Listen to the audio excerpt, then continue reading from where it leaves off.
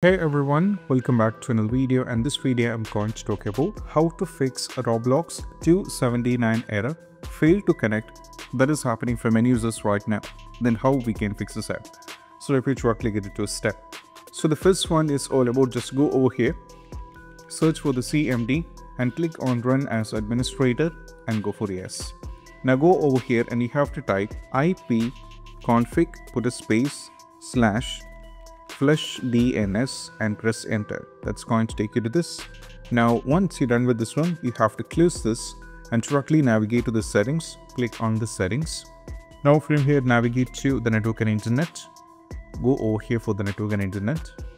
Now from here navigate to the VPN. So if you don't have or if you're not connected to any VPN, just try using a new VPN. You can connect on add VPN, connect a VPN and you have to check. But if you're already on the VPN, then you just need to turn off the VPN.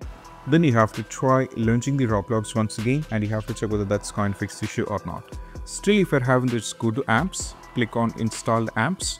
Now from here, what you need to do is just find the Roblox. You have to search here for the Roblox at the top. Search for the Roblox. Now from here, you can see we have a Roblox player. So click on this three-dot menu and go for uninstall. And once uninstalling is done, you have to go back to the Google Chrome, find the Google Chrome here. We can search here for the Roblox and try downloading the Roblox from here. You can download the Roblox and you can install it and you can check. Sometime downloading this Roblox may not be fixing the issue. If that is the case, you can try downloading the Roblox from the Microsoft Store. The Microsoft Store version of the Roblox did work it for me last time when I had error. You can just go over here, search for the Roblox and find the Roblox and you can get into this and you can check. That might work as well. And this is what you have to do.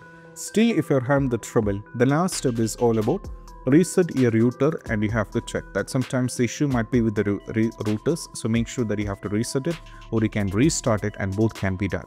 And I hope this quick video is helpful. Hi, that's it. Bye.